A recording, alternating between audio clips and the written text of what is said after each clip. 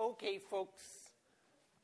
Today, I hope to finish up talking about the static Malthusian model in all of its details. And I have to do that because we're actually falling behind a little bit, because then we're going to see that there's going to be some interesting dynamism in this Malthusian world that's because of a connection, a close connection between the ideas of Malthus and those of Darwin. But first, we have to finish up talking about fertility. What's the shape of this schedule in the pre-industrial world? And then mortality, right? And do we really observe this crossing of these schedules? And what I mentioned was that the place that we have some of the best demographic evidence for is England from 1540 onwards and France also from 1540 onwards, because of legal requirements that were set in place in both countries at that date, that the local parish priest had to maintain a register of all baptisms, all burials, and all marriages. And so we, because of the extensive history of demographic investigation, they've been able to reconstruct the entire population history of a number of British parishes starting in the late 16th century, and also a number of French parishes, where you can actually go through and calculate exactly what happened in this parish over a course of 300 or 400 years. And so that gives us a lot of demographic information. And then with all of these parish registers, there's something like 9,000 parishes in England. Now, it turns out not all of the priests were very diligent in keeping these records. Some of them would just stop for years or else only partially record people. Many of these records were lost, but enough of them survive that they can then actually calculate aggregate birth rates and death rates in England in every year from about 1540 onwards. So we have this wealth of information for a society like England. And what's troubling for the Malthusian model is in that aggregate information, we'll see that there's going to be no evidence that either fertility or mortality responded to levels of income. Fertility, and the way we can look at fertility and income is we can look at periods when incomes were high versus periods where incomes were low. There's simply no correlation between birth rates and those variations over 10 or 20 years in income levels. And then we also get very big annual shocks to income.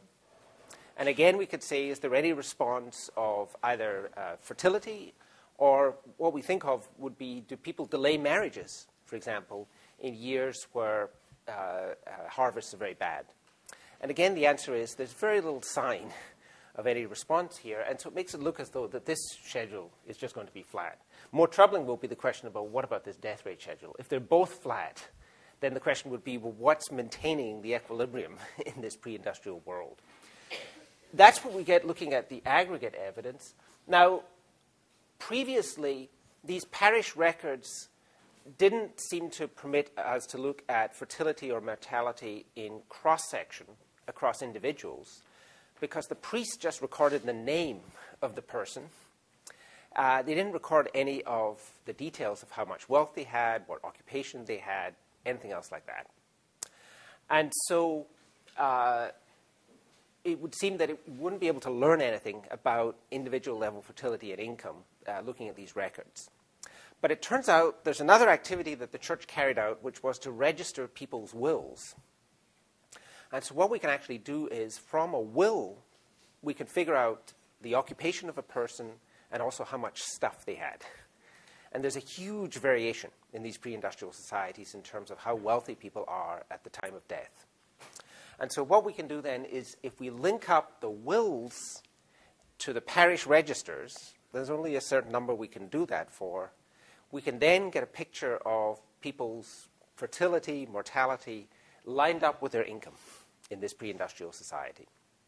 And by the way, just as a side note, the reason that it's possible to do that, to do it from my office in California, is because of the incredible genealogical activity of the Mormon Church. For various theological reasons, the Mormon Church wants to identify everyone who's ever lived who could potentially be identified.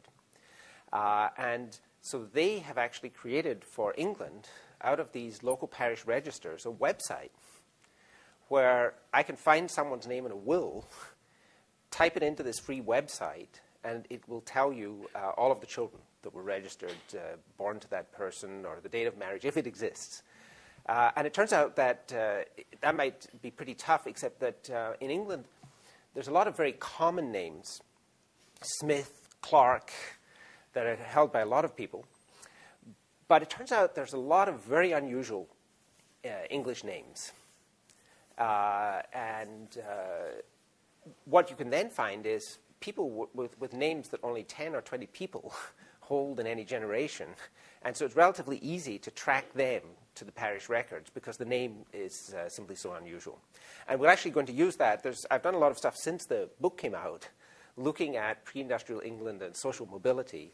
And so in a few lectures' time, I'm going to show you we can use these names to actually trace, unusual names, to trace social mobility over 300 or 400 or 500 years in something like pre-industrial society. But for the moment, what we have then is we have measures of people's wealth from wills, and then we have measures from the parish registers of their nuptiality and fertility. And what's the answer? The answer is, looking in cross-section across people, there's a strong positive relation between the birth rate and people's wealth. So that if you actually take cross-sections of poor and wealthy male testators, and we have to use men because men hold all the property in this society, you get this very strong association. And in fact, if we divide the will makers up into quartiles, that is the bottom 25%, the middle 25%, and then the top 25%. So this will be the quartile.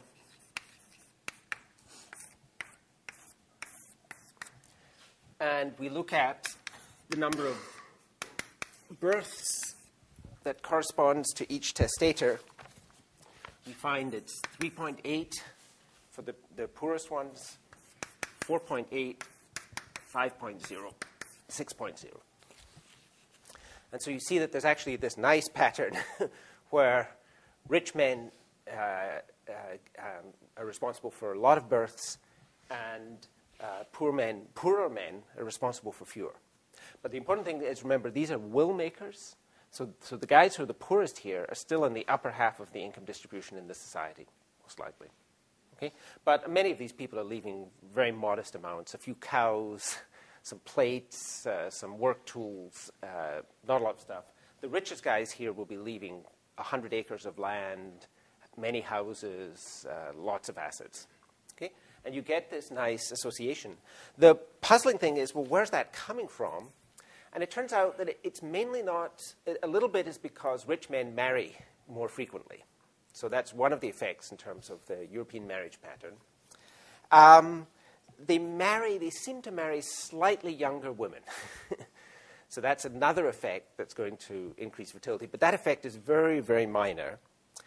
But if you look at the birth spacing, again, using these records, the parish records, we can say, what's the space between the first and the second birth, right? You can't use the first birth after marriage because a lot of the brides are pregnant before they enter marriage. But if we look at the spacing between the first and the second birth, it gives us an idea of how frequently are births occurring within the marriage. And the answer is, it's the same for the rich and the poor. It fulfills this pattern where it seems that once you get married, you just have children. There's no limitation. So why are rich men having more children than poor men? The answer is mainly because their wives continue to have births longer than for the wives of poorer men. It's just the span of fertility is greater for the wives of richer men than poorer men. And I don't understand why that's such a prominent effect and what it means. Right? One thing might be that it would be a reflection of contraceptive choices, which would be that basically poorer women would stop having children earlier. But in that case, you would expect the spacing to lengthen for the children of poorer women than of richer women. And you don't see any sign of that, right? But it turns out that it is there in the data, that in cross-section, you do get this strong response of fertility to income. And what we'll actually see is we can use the same kind of data to look at what happens to mortality with income, because in these wills, men at their death tend to leave property to all of their children in England. And we have from the parish records the records of all the children that were born to them. And so then we've got the date of the will, the date of the births.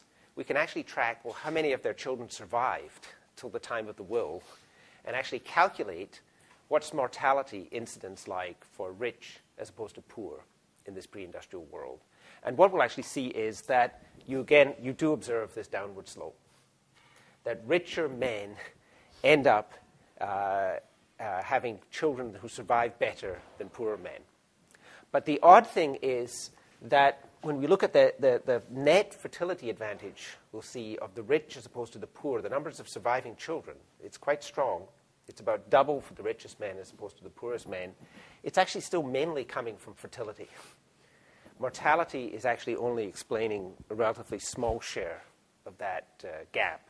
And so it's an odd feature, but it turns out in cross-section in England, you get all the elements that you would expect from this Malthusian model. And the puzzle is why it doesn't in any way show up then in the time series evidence, why periods of low wages and low incomes are not associated with the general declines in fertility and general increases in mortality in England.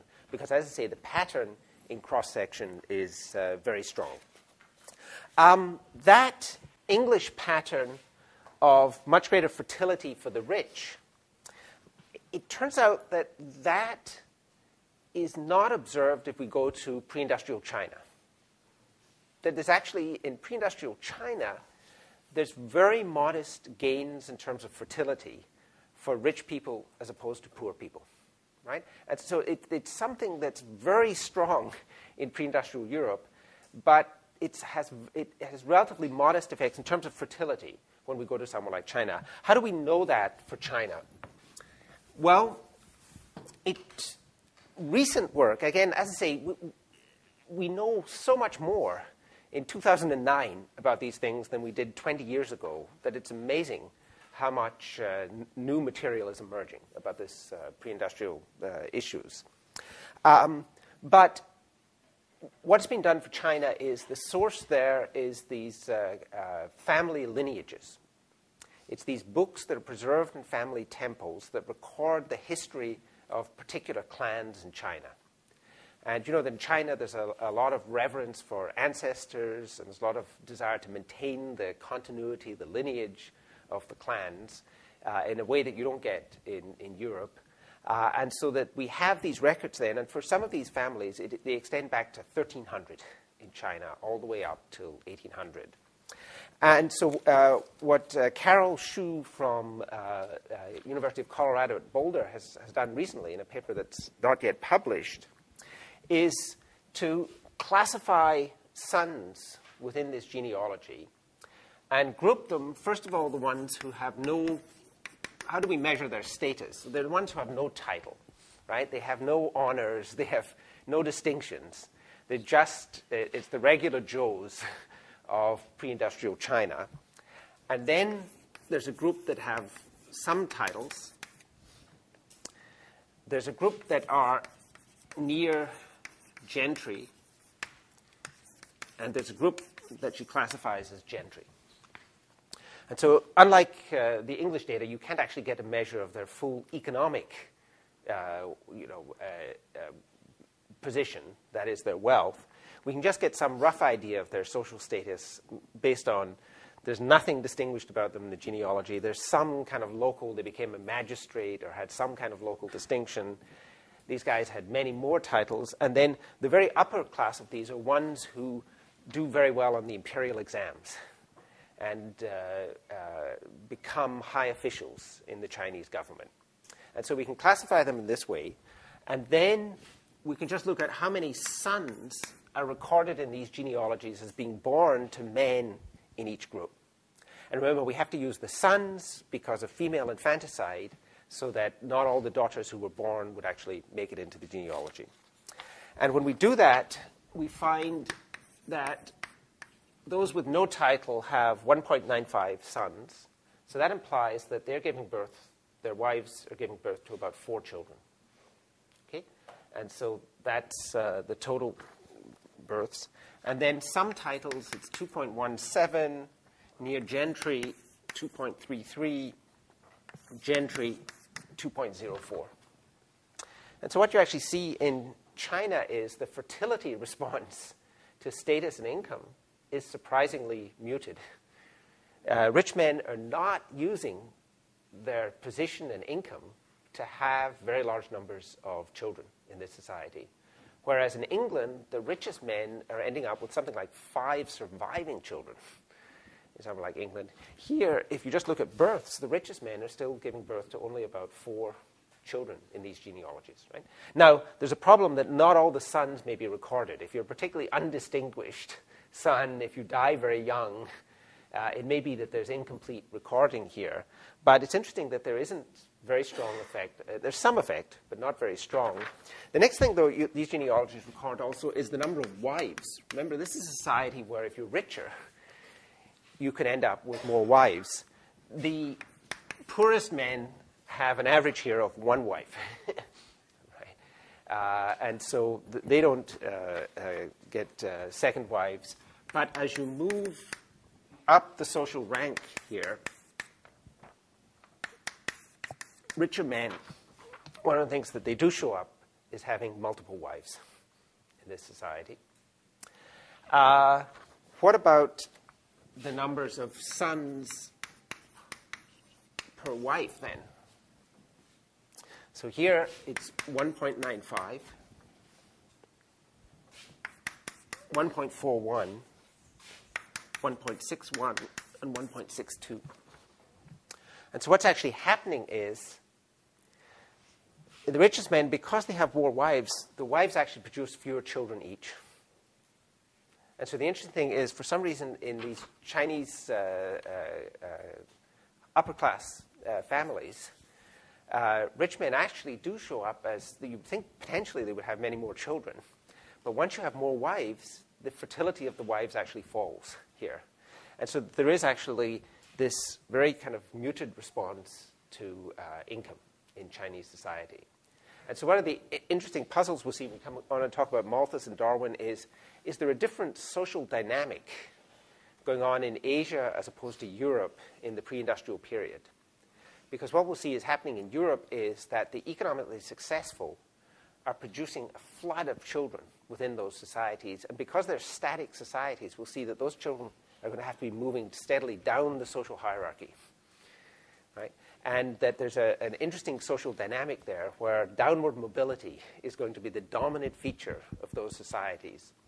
Whereas in both Japan and in China, the rich are slightly more fertile than the poor. But essentially, they are not producing all of these surplus children who have to find a living in some other way than remaining in the landed class or remaining in the bureaucratic class.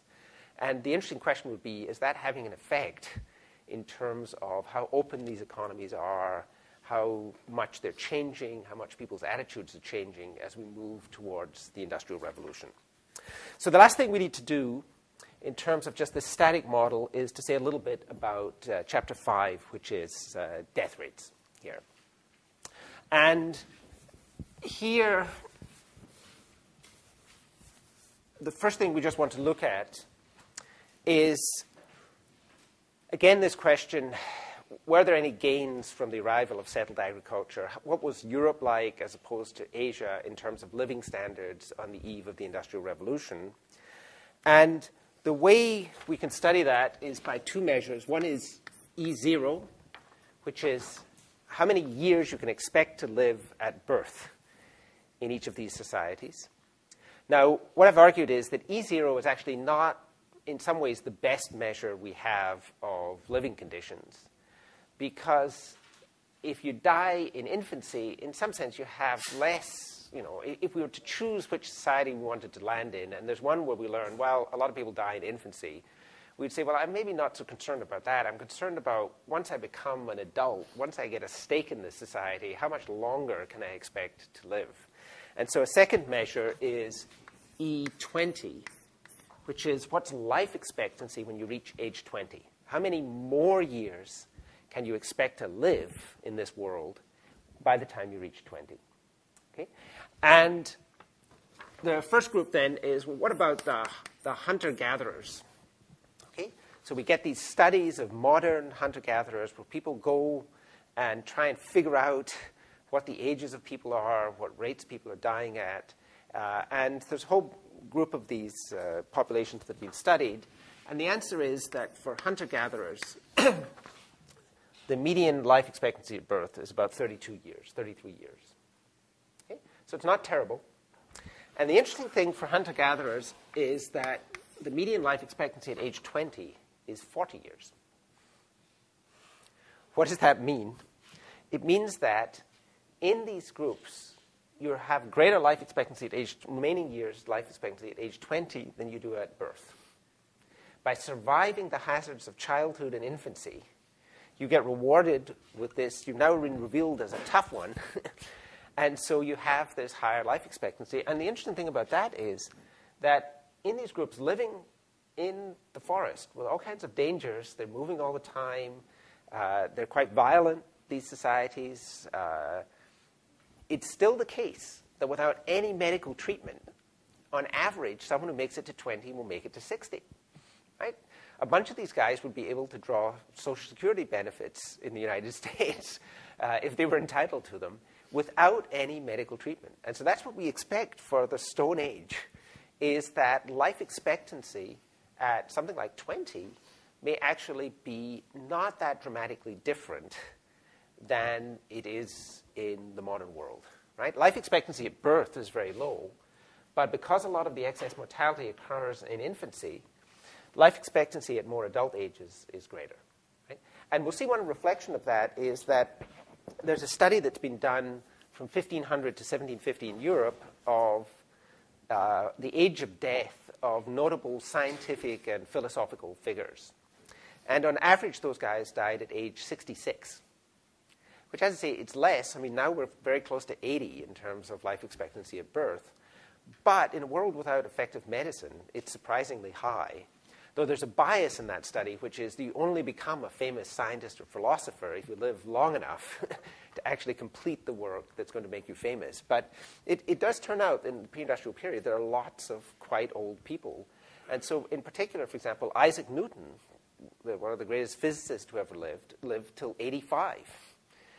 In pre-industrial, and was born in 17th century England. Voltaire, the French philosopher, writer, lived till 83. Immanuel Kant, the Prussian philosopher, again in the 18th century, lived till 80. And so it's an interesting feature of the society that there are some people who actually live to very substantial ages. And the upper age, from this English data, we can get calculations of kind of the upper end of the age distribution. It's around about 90 to 95. So it's actually not that far from the maximal ages that we're now able to reach. And as I say, it's amazing that these people have no effective medical interventions, right? That it's quite possible to actually live 80 or 90 years in this society, if you're lucky, without any interventions of any kind. So that's hunter-gatherers. What happens then if we go to Western Europe around 1800?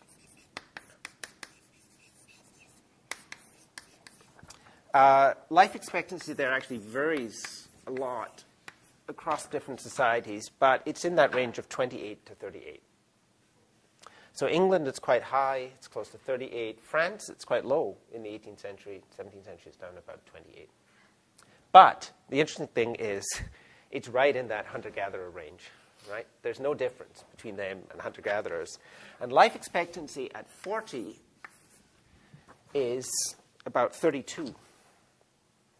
And so it actually shows a somewhat different pattern in pre-industrial Europe, which is that infancy is less dangerous in these societies. But consequently, by the time you get to age 20, you actually have lower remaining life expectancy than you would if you were a hunter-gatherer, right? And so you have these somewhat different patterns across different societies. So where Europe, for some reason, infancy and childhood are relatively low mortality rates compared to other pre-industrial societies.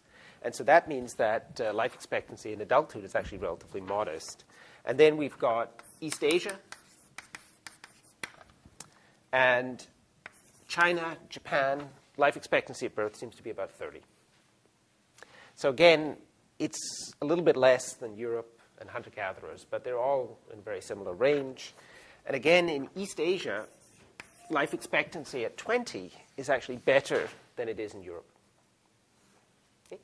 And the reason for that is, remember, there's a lot of female infanticide in Asia, and so there's very high death rates amongst infants.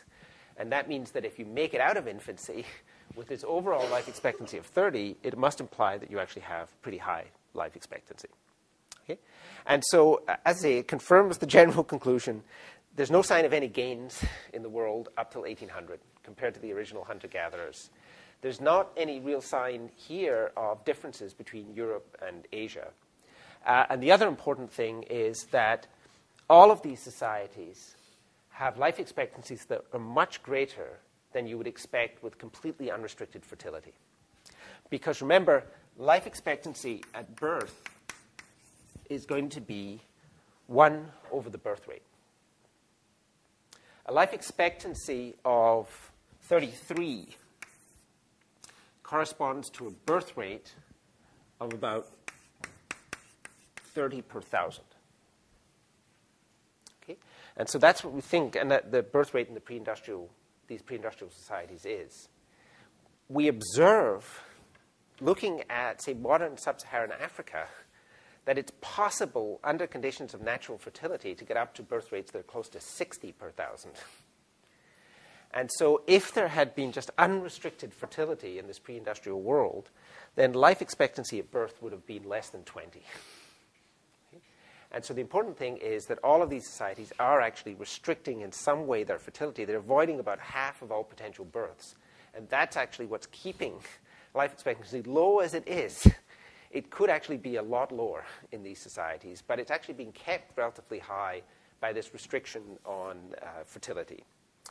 The other thing in terms of life expectancy is, what's the society with the lowest life expectancy in the pre-industrial world? Question here. What is the 30,000? Oh, sorry, that's the birth rate. So this thing here is 0.03. Yeah? What does that stand for? Like, what is it's 1,000? It's 30 births per every 1,000 in the population. Every year? Every year, yeah, sorry. So the question there was, apparently I hadn't explained, what is a birth rate? And so the crude birth rate in any society is just the number of births per year divided by the population. Okay? And so that's just one simple measure we have of fertility rates across societies. It's not an ideal measure because it depends on the age structure of the population. For modern, highly developed societies, that birth rate is down to 10 or less, right, per 1,000. Okay? And so pre-industrial world, there are many more births per person in the population. And as I say, it turns out that that birth rate in this Malthusian world, in the end, is what determines life expectancy. Okay? And as long as that birth rate is high, life expectancy has to be low. So one of the key elements of living conditions is just going to be determined by what's the birth rate in this society. Okay? And so what I was saying here is, well, here's the record for life expectancy. Where's the very lowest life expectancies that we can find? And the answer for the pre-industrial world is actually in London. In London before 1800, life expectancy at birth was roughly 23. And that's about the lowest that you'll actually observe in any of these pre-industrial societies. And so it's a feature of Europe that cities, at least, are deadly locations with these very low life expectancies at birth. Now, what's the record in terms of income and mortality? That is the shape of this slope. I've already gone through that and said that you just don't see a lot of aggregate response in a society like England in the pre-industrial period to economic changes in terms of the death rate. Harvest shocks don't kill large numbers of people in England except the last one that really had a devastating effect was 1315 to 17. And what actually happened in that instance was there were 2 successive very bad harvests, just by random chance. And people survived the first one, but then they just didn't have enough stored up to survive the second one. And that killed about 10% of the population. But in general in England, when you see these year-to-year fluctuations, they have very modest effects on death rates. And again, when you go from periods with low levels of income to periods with higher levels of income, again, there's very little sign of much effect on death rates. But if you take these people in cross-section and just look at how many of their children who are born will survive to adulthood, then what you find is that, now let me just give you a little bit of data on this. I don't want to overwhelm you with numbers. So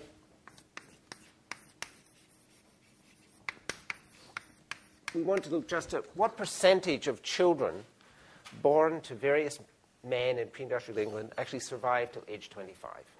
Right? So typically, men writing wills do this around about, they're dying about age 55 or 60. And so at that stage, they get married about age 27 on average. And so some of their children will already be 25 by the time they die or 30 by the time they die. So you get pretty good measures of what children's ability to survive to ages 25 is in this society. And then let's just look at the poorest men and the richest. So this is the bottom 25% of testators and the top 25%. So, and remember, the bottom 25% is still amongst the wealthier men in the society. And here we actually have to split it up by location. And so, first of all, there's men who lived on a farm.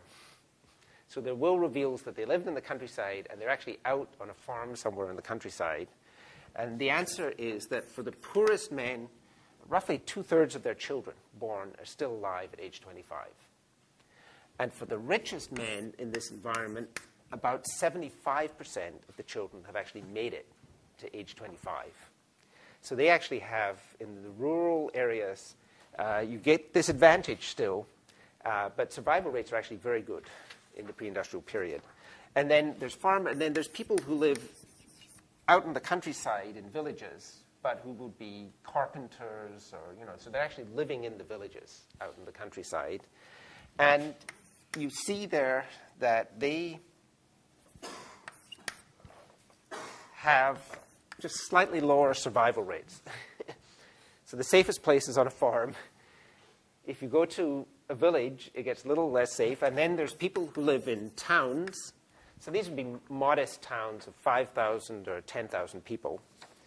And again, it's 59 to 63. So what you see is that your survival rates are actually dropping. But in all of these locations, the richest men have more of their children surviving than the poorest men, right? That there is this advantage to wealth. And then last of all, you have London, which by the 18th century is a giant city of about 1 million people, right? And very deadly. And here, for the poorest, the survival rate is 40%. And for the richest, the survival rate is 44%. So you really see this incredible gradient in terms of urban locations in the pre-industrial world. And only 2/5 of all children born, and so less than half the children born amongst the wealthy here are actually surviving in a city like London. There's another odd effect in this data, which again, I don't understand why. But for some reason, in rural areas, boys survive better than girls. In London, there's a big significant premium to the survival of girls as opposed to boys. For some reason, cities were particularly deadly to men in the pre-industrial period. And we'll come actually talk about this, we'll come back to this, because it turns out that cities seem to have had a large premium in terms of numbers of women living in cities in the pre-industrial era, so that they had effects on controlling, on driving up living standards in 2 ways. And one was that they drove up the death rate, and that helps in terms of living standards. But the second was that they may also have significantly reduced the birth rate by creating these gender imbalances so that a lot of women in cities couldn't find someone to marry, right? And a lot of men in the countryside couldn't find someone to marry as well because there's this mislocation of men and women in the pre-industrial world. And so the overall effect then is that you can definitely, again, in cross-section, actually see this Malthusian model. It's just that you can't see it in terms of time series, in terms of going from year to year. But the evidence is there in the cross-sectional data.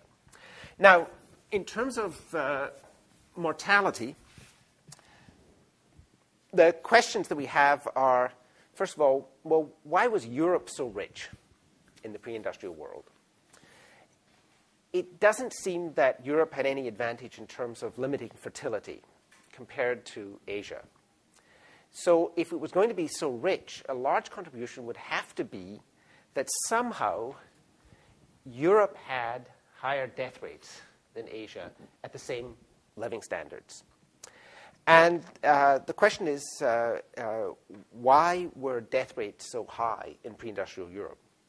Well, it turns out in the period 1348 till the 1660s, the nice advantage that Europe had was the Black Death, which was raging all across Europe in this period and which maintained very high living standards in early Europe. And one of the important things about the Black Death is that it's really not very well understood why it eventually disappeared from Europe in the 1660s, because there's not much sign that people had actually acquired immunity to the bacterium. And so the later outbreaks tend to kill as many people who get infected as the earliest outbreaks did. So it's not clear that there was any kind of acquired immunity in the population as a whole to the Black Death. But what we actually think is that it's likely due to improvements in hygiene in Europe in this period, because the crucial vector that this disease requires is that people be living in close proximity to rats. And so in early medieval Europe, it's the vermin, it's the rats who are actually helping to transmit the disease to humans. It's when they die out that the fleas then move to humans. And so it just reflects the very poor hygiene of earlier pre-industrial Europe. And one of the things that's happening as you move into the 17th century, for example, is that housing materials are changing. And they're moving more towards brick houses and less towards thatched housing. And all of that helps to kind of keep down the rat population in towns and cities and the countryside. And so the interesting thing is that that advantage in the medieval period may well owe to very poor standards of hygiene. When we come to the later period, one of the big advantages that Netherlands and England have is very high rates of urbanization. Because, as we've seen, the cities are deadly. London on its own is driving up the death rate in England by about 10% every year. And so the cities are supplying this important boost to the death rate schedules in Western Europe, and these end up being relatively highly urbanized societies. So the Netherlands, by 1800, 35 to 40% of people are living in cities in the Netherlands. In England, by 1800, it's 25%. And so the nice thing is that in the earlier period, you have the plague, which is keeping up living standards. In the 17th century, as the plague is beginning to disappear, cities are growing greatly in terms of their size in Western Europe. And that increase in cities is actually immediately having this effect in terms of driving up death rates because of the very, very poor hygiene within cities. And then another advantage that at least the Netherlands had in terms of keeping up mortality rates was its colonial adventures. So in 1602, the Dutch set up the Dutch East India Company, the VOC. That company recruited about 1 million men between 1602 and 1795 when it was abolished. Right? And remember, the Netherlands, this period, is a country with a population of about 2.5 million people in total. And so the Dutch East India Company actually absorbed a large fraction of the population of males in the Netherlands, or certainly a large, a significant fraction. And what that company is doing is exploiting the Dutch colonies in the East Indies, defending them, and bringing back the products of East Indies. And so the Netherlands gains enormous amounts from its control of Indonesia and enormous amounts of income from the control of the spice trade from Indonesia. It took all of these men, and it's estimated that about half of those men died in the course of service to the Dutch East India Company. And so there were about 35,000 male births in the Netherlands from 1600 to 1800 a year. About 5,000 of those people were consumed in deaths in East India Company service. And so it drove up the death rate in the Netherlands amongst males by about 14% in this period, just the existence of the Dutch East India Company. And one of the secondary effects it had was to create a shortage of men in Dutch cities. And so that in Amsterdam, in the 18th century, there's 1.3 women for every man. And because of this marriage pattern in Europe, where it's one man to one woman, right? Unlike in China, where men can have multiple wives, what happens then in the cities is that in the Netherlands, a large fraction of women in the cities, and that's a large share of the population, simply never marry. And so in Amsterdam, around about 1800, it's estimated that about a quarter of all women in the city simply never married in this period. And so the very high incomes, as I say, of Western Europe then seem to owe to this combination of factors. There's high rates of urbanization. That consumes people. In places like the Netherlands, there are these colonial adventures. That consumes men, which won't directly drive down population growth, but it results in large numbers of women being left without potential husbands, and that again then limits the fertility in the society. And then the third factor is just the general low standards of hygiene in Western Europe compared to Asia. And one measure we have of standards of hygiene is, well, we can actually measure in a place like England what soap consumption per person per year was all the way back till about 1700. The reason we can do that is that the British government taxed soap. And so there was a specific soap tax. And so you can actually measure what consumption per person was. And the answer is, for England in the 18th century, is that the average person consumed a fifth of an ounce of soap per day. That's pretty small because that soap has to both wash clothes, people, other things. Soap actually also serves as a grease for axle wheels and stuff like that in this period. It's used as an industrial grease. It's used in industrial processes. It's actually an astonishingly small amount of soap. How do we know it's really low? Australian convicts in the 19th century were given a ration of half an ounce of soap a day.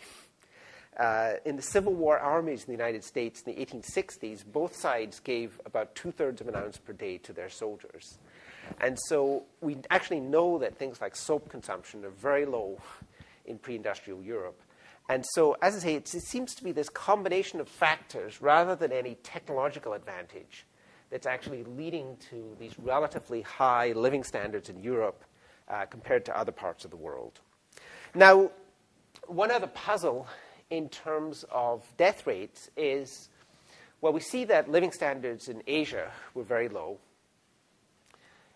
We see that in hunter-gatherer society, living standards were relatively high, but then we'll see that these were pretty violent societies, so they had their own source of mortality, and they also limited fertility very severely. There is this one remaining puzzle, which is, why was Polynesia such a paradise when the Europeans arrived in the 1760s? Because when the Europeans got there, the Polynesians are tall, they're healthy, but it's a society that seemingly would have a very high birth rate because there's very widespread and very open sexual activity. What shocked the Europeans was that the Hawaiians would just, in the middle of a meal or something like that, two people would just have sex in front of the rest of the company. I mean, it was so uninhibited that there was no even demand for privacy in the course of sex, and it started as soon as people reached puberty.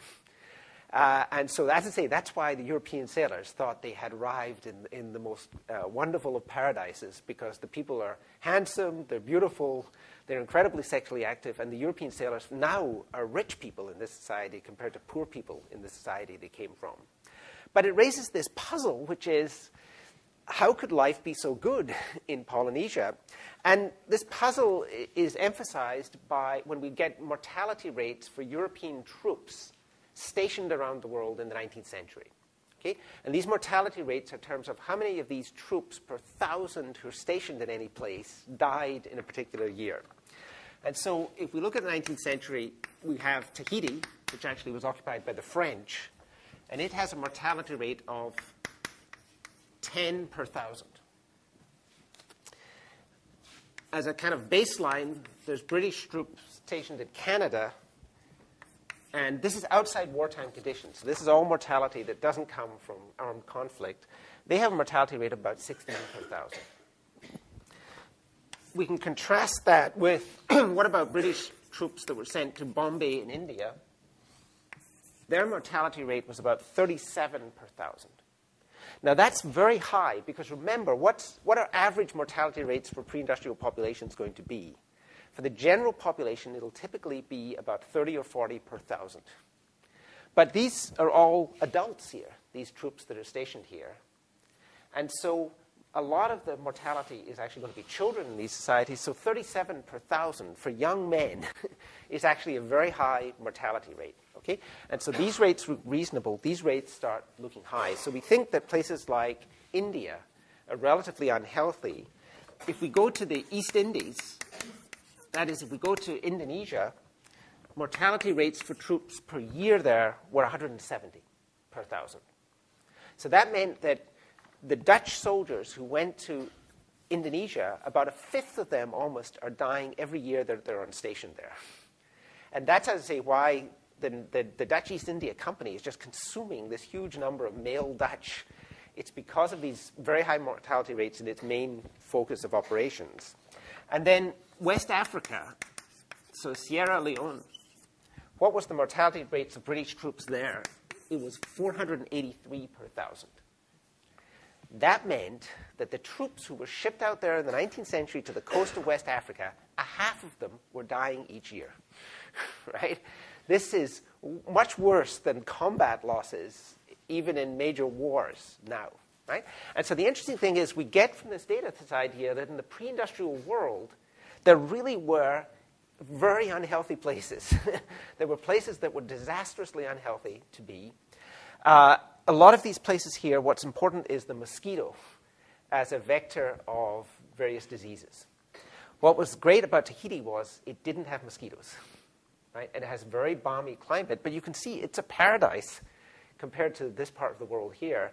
But the puzzle is, in terms of the Malthusian world, it should have been one of the poorest places in the world, Tahiti. It should have been a place of incredibly low living standards because disease is not killing people, so they're all going to have to die from very low consumption standards. And so it is actually this great puzzle, which is it a violation of the Malthusian model, what was happening in Tahiti? Does it show that the model doesn't apply? Or is there some other explanation for these very high living standards? And it turns out that our best bet is that these living standards in Tahiti were actually created by violence within the society. And that violence took two forms. When Captain Cook and the other early explorers came there, the puzzling thing is they don't mention this. But when the English discovered this Pacific paradise, with people engaging in this kind of riotous life, their first thought was that these people needed Christian missionaries. And so the London Missionary Society actually arrived in Tahiti in 1797. And what the missionaries report is that there was actually a widespread practice of infanticide in Tahiti, and that somewhere between 2/3 and 3/4 of all children were killed immediately on birth. And they were either smothered, strangled, or had their necks broken. And that this was the kind of the dark side to paradise, was that they were effectively creating their own very high mortality rates in somewhere like Tahiti.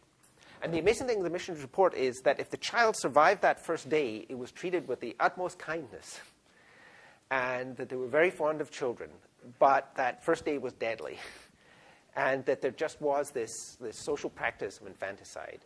And then the second thing about Tahiti is that there were periodically quite murderous wars between different factions on the island. And so when the Europeans arrived, allegedly there had been before then a sustained period of conflict where the losers were all wiped out in that conflict, and that then allows you to have, again, relatively high living standards. But the interesting thing is that it really is the case. You can either have good living conditions because of nature's mortality, or it turns out you have to create socially your own high mortality rates if you're going to maintain very high living standards in the pre-industrial world. Okay, what I'll be going on to talk to next time is Malthus and Darwin, so that'll be chapter 6. But for the midterm, which is coming up on Friday, then we'll just go to the end of chapter 4 in terms of what will be covered. And then Nick, 4 times in section this week, will go over the practice midterm, we'll go over and answer your questions, and so make sure you go to the section this week.